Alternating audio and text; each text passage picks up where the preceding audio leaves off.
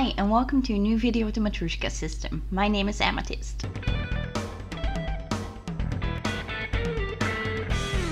In this video, I want to talk about how you can talk over with professionals that you have the ID.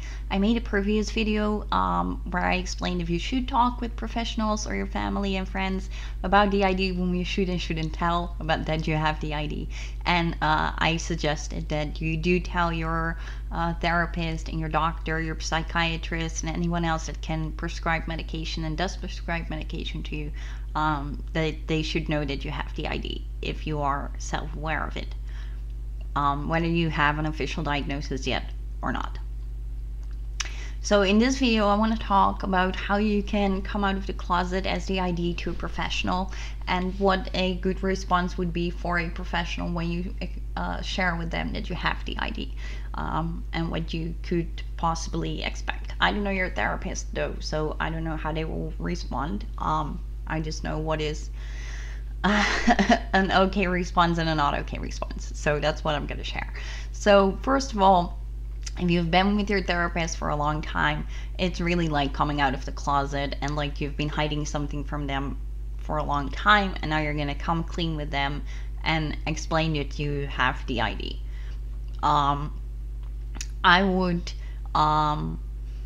try to reference to previous conversations you've had and say, you remember when I told you about XYZ?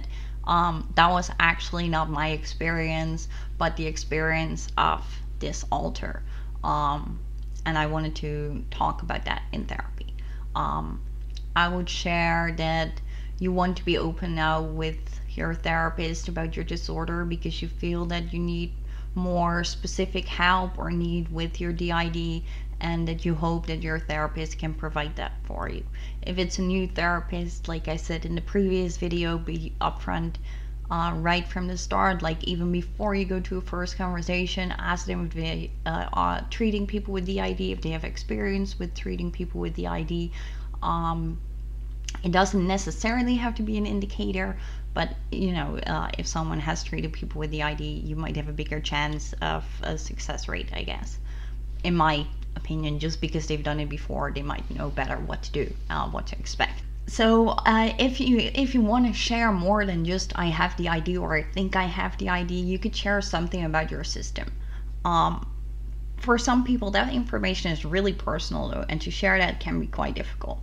So instead of saying Bella is my little one, Michael is my protector, and Sandra is my persecutor, you could say I have 3 littles, 2 protectors, and a mom alter, for example, if that's the case. You could share about your inner world to explain more what that looks like, or how you experience that, or if you can or cannot communicate and how you communicate with other parts. I think that's good to share with your therapist in a first few conversations that you have about the subject, because it will probably be more than one conversation you're going to have about this. How your therapist should respond, or any professional, is accepting and open.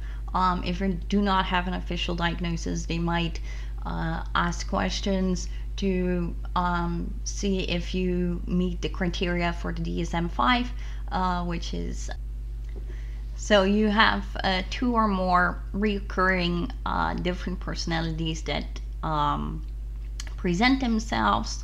You have amnesia, or memory gaps, or trouble recalling important events of your life. So either you don't remember your childhood, or you don't remember certain forms of abuse that happened, or you don't remember getting married, or anything like that.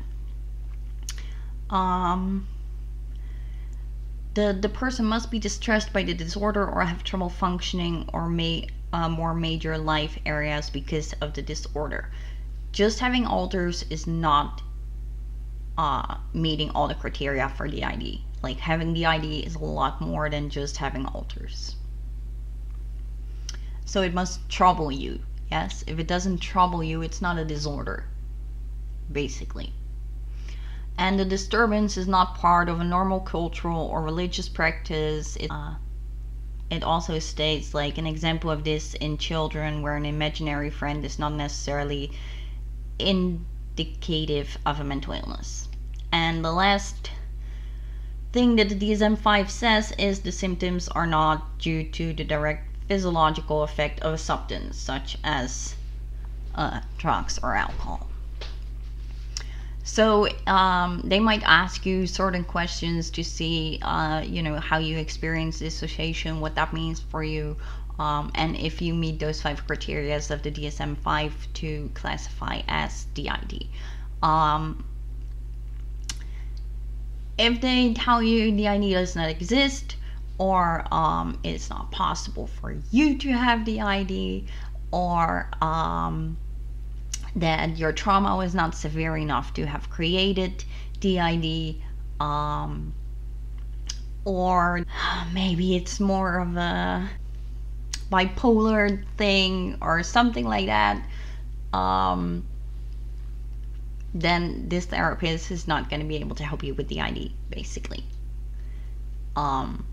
And I don't recommend working with them if you want to work on your DID. Like, if you want to work on different things, then, go ahead. But if you want to work on your DID and they are not accepting or open about it, they are not willing to have a conversation with you, then, how are they going to be able to help you? If you want to open up to your therapist about this, you could say to them that you have read the DSM-5 and that you meet all the criteria for it. That's all the tips I have for you. So I hope this was helpful and that you learned something new today, or maybe that I gave you the little push of courage to come out to your therapist and explain that you have DID. So thank you for watching and have a great day. Bye bye.